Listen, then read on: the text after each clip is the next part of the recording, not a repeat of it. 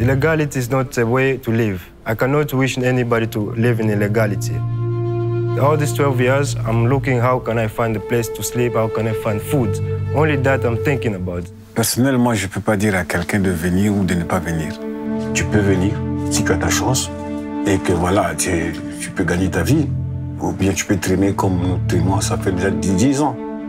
You see the people in behind me, they lived 6 years from house to houses. They don't have income, they don't have a place to stay. Today they get affected. So you end up on this situation if you come and you have been denied.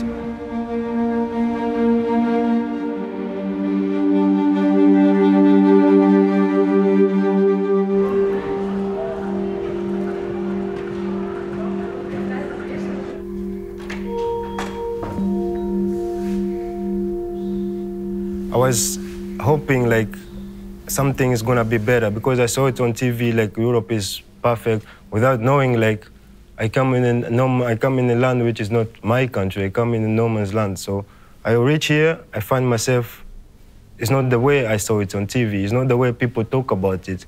Coming here and end up on the streets is really heavy for me because the situation we are living from houses to houses is really traumatizing. Then you find yourself a criminal without committing no crime. So all these years I lost, I'll never gain it back. I'll never turn my life back again. Even if you come here, a lot of people come here, they think they're gonna get rich. You know, when you come here, you find yourself, it's not the way you think it's gonna be.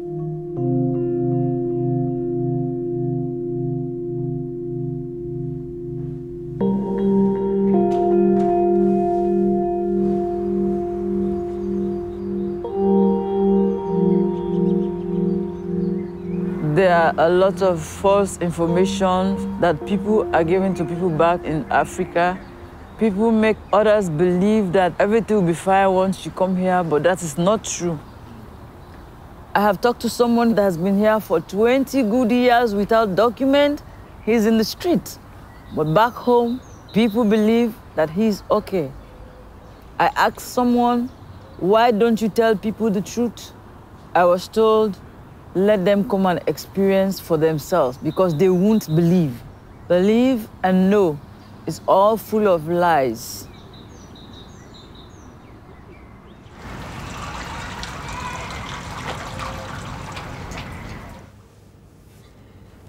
When you get here, I didn't know the process that to get paper. My impression was Europe was perfect. But after I filled the form and they sent me in the refugee camp, you have little or no right.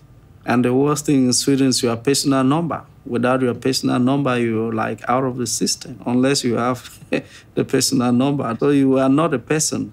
So you couldn't have a bank account, you couldn't rent an apartment. Even the healthcare, you just have the basic. You have no right. It makes you feel you are a subhuman being.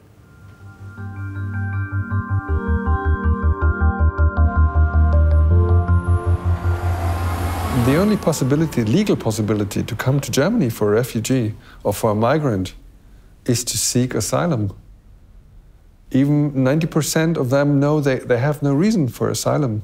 Still, they try to come here to win any kind of economic perspective. We have to take away all this administrational mess that everybody is dealing with asylum, with the law of asylum.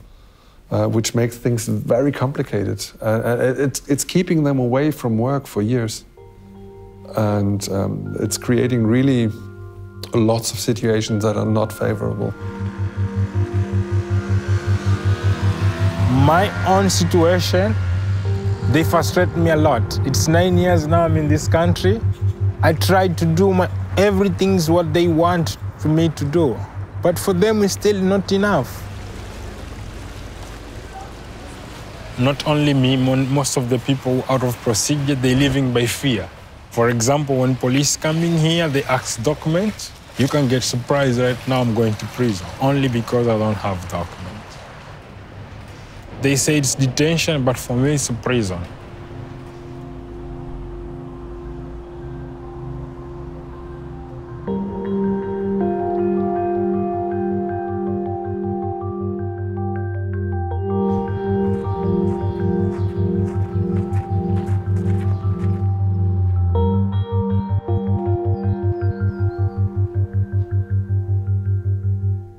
Quand on est sans papier, on se considère comme quelqu'un qu'on enterre vivant. On n'a pas le droit au logement, on n'a pas le droit à étudier, on n'a pas le droit à se former, on n'a pas le droit de travailler. On est dépourvu de tous les droits. Moi, je suis qui pour dire à quelqu'un de ne pas venir? Voilà, la liberté de circulation est valable pour tout le monde. Et donc, même celui qui veut venir, moi, je ne dirais pas de venir ou bien de venir. Mais non. Ce que je peux faire, c'est de lui dire la vérité, de lui décrire la réalité qu'on vit ici en tant que migrant, en tant que sans-papier parfois, voilà, en tant que... Il faut que les gens sachent cette vérité. Parce que quand on est en Afrique, on est omnibulé, on pense que non, tout se ramasse ici. En tant que sans-papier, j'ai souvent été hébergé par des amis.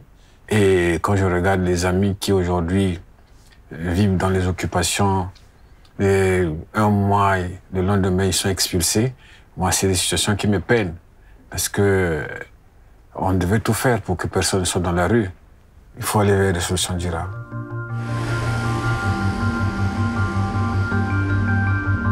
We are here, we are an undocumented group which we squad in places and houses, that's the way we live. And every 2 months, actually, we got an order from the court to get infected. And up to now, since this morning, 9 o'clock, we are in the street. We don't know where to go and we don't know where to end, actually. Most of them, they speak in Dutch and they integrate really well in the society. Only they could not have full right as a human to rent a house or to pay taxes or to go to work or to have health insurance. We have so many people that are sick, which they cannot get no help. Even if when you call the ambulance for them, if it's an accident happens, it doesn't mean that they get help. Only the ambulance come and take them for 1 hour, assess them, and check how they feel and that, and they get at the end paracetamol, and also they will send to the street again back.